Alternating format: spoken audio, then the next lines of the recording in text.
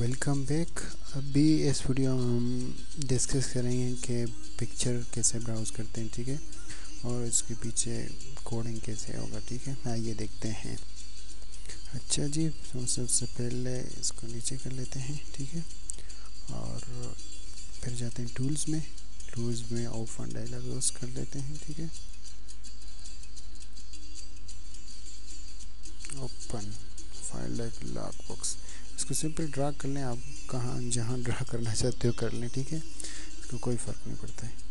तो फिर इसके बाद हम आते हैं अपनी फॉर्म के, इसको थोड़ा सा मैं नीचे कर ऊपर कर लूँगा, ठीक है। इसको मूव करते हैं नीचे इधर तक, और फिर टूल्स में जाऊँगा,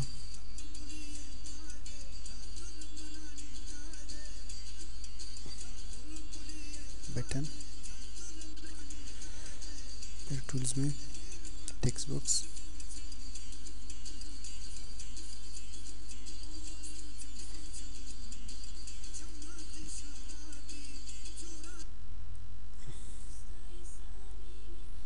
अच्छा इसकी प्रॉपर्टीज़ पे जाएंगे, F4 शॉर्टकट की, इसके डिज़ाइन बैकएंड में टेक्स्ट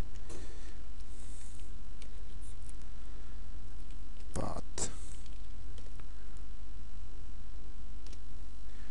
टेक्स्ट पाथ कर लेंगे। फिर इसको डबल क्लिक इसकी प्रॉपर्टीज़ पे, मीडियम ब्राउज, और इसके ऊपर जाके इसकी टेक्स्ट बटन के बजाय ब्राउज, ठीक है, इंटर। फिर इसकी सेटिंग हम लोगों ने किया है नहीं किया है, इसकी प्रॉपर्टीज़ पे जाएंगे और इसकी बॉर्डर को करेंगे फिक्स्ड सिंगल, और इसकी डार्क में जाएंगे, इसको नॉर्मल के बजाय हम स्टिक इमेज कर लेते हैं। तो अभी आके इसके पीछे डबल क्लिक इधर कर लेते हैं, open dialogue box 1 dot show dialogue box, ठीक। फिर इधर देते हैं text dot path dot text is equal to image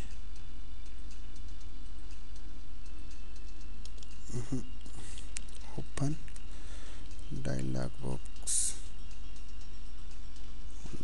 dot file names, ठीक। फिर इसके बाद हम आते हैं हम लोग की ये चीज़, इसकी प्रॉपर्टीज़, ठीक है।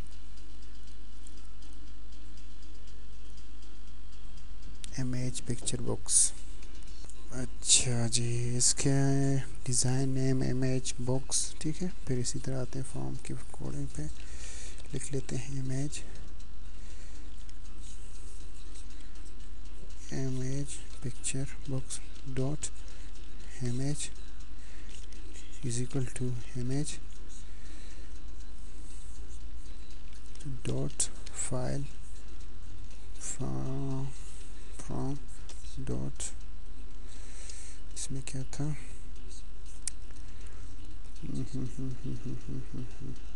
अच्छा ब्रैकेट, फिर देते हैं टेक्स्ट पाथ डॉट टेक्स्ट, ठीक।